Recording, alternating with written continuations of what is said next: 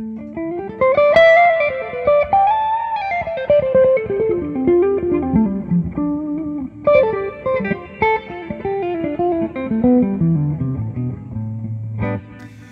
guys, through the years I've had students time and time again ask me to explain modes to them. And when I think back to when I first learned modes in the 70s when I was at Berklee School of Music, I remember it being a little bit weird because it's a little bit, like playing multi-level chess, I guess, It's a little screwy, and I think I probably had to have it explained 4 or 5 times to me before I think I got it. Well,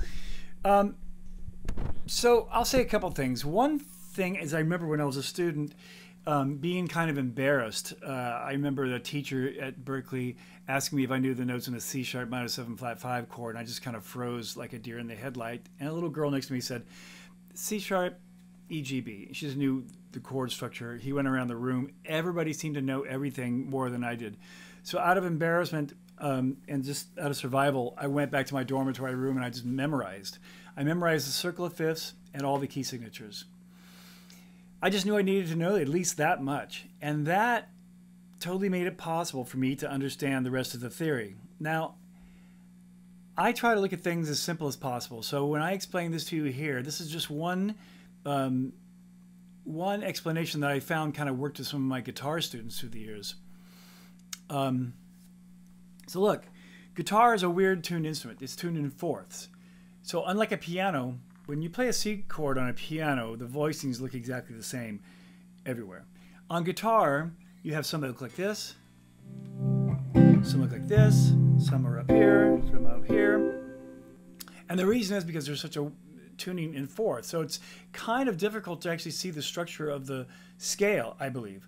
So I worked at this little deal, basically, looking at a scale on one string, and we might as well start with C because there's no sharps or flats. On the A string, I'll do my best job of tapping here. But this is a major scale. This is what makes a major scale. It's not the fact that there's sharps or flats, it's that it conforms to this pattern right here pretty much. I tried to draw it here so you can see the one, the whole step, the half step. This is what makes a major scale. I can move it around to wherever I want to, and that's might explain to you why there's sharps and there's some flats. But look at this graph right here. You can see the whole steps. You can see why the major chord is a major chord, because of that major third. To get a chord out of any scale, you have to extract the 1, 3, 5, and the major 7 or the 7th degree of the scale if you want that much DNA information.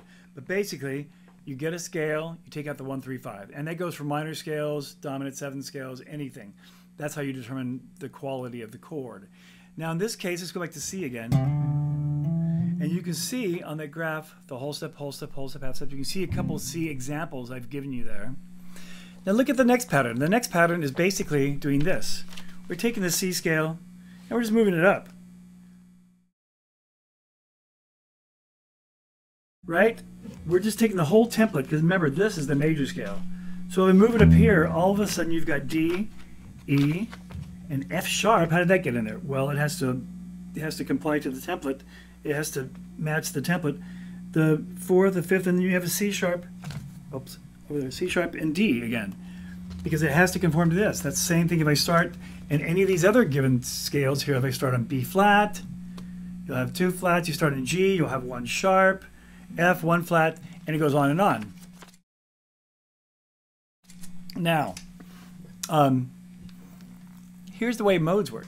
If we stay in one key,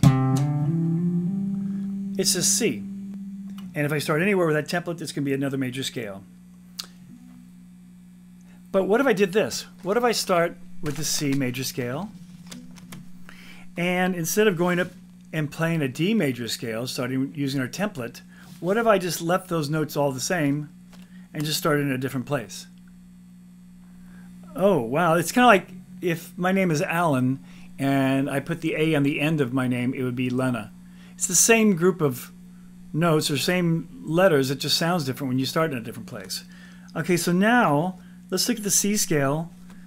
And as you can see on the this graph, I have the C kind of whited out there. Now our new root is on the D, and we have a new third because everything, we're sticking with the same template. We're not moving the template around. We're staying in the same place. We're just starting in a different place. Then you can see there's a whole step and a half step, which makes what? That makes it a minor chord. Because we extract to get any, once again, any formula to get a chord out of a scale, you take the 1, 3, 5, and 7. So there you go. The second mode of C major is D minor. This process can continue. I can go up. I could go up to E and start an E. That would be a major scale, right? If I leave it on C and I start on the third note of C, what do I have? I have an E chord, E scale of some sort. There's a half step, which is not in the chord, and then it's third, which is in the chord. So it's a minor third again. The difference being between these two modes is that this one is a whole step, half step. This one's a half step, whole step, which makes a big difference when you're actually playing scales. But anyway, we'll get into that a little bit later. But basically, this process continues through every major key. The process is starting on the next note up, pulling out from that point of reference 1, 3, 5, 7, and you get little families of major tonality.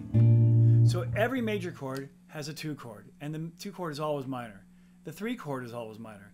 This all continues all the way up the spectrum, all these different chords. Now, is it important to know every mode from every root, everywhere on the fretboard? That seems like a pretty daunting task. No, and I'll explain that in the next video, explaining modes and how to use them. But until then,